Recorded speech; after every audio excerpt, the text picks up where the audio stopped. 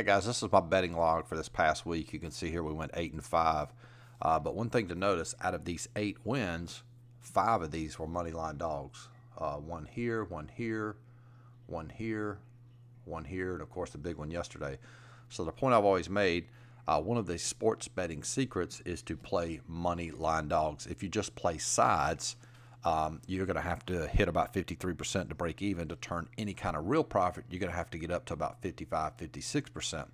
Second thing to note about this betting log, we had no plays on Monday, no plays on Tuesday, had 4 here on Wednesday, no plays Thursday, Friday, and of course we played on Saturday and Sunday. Most people play too much volume.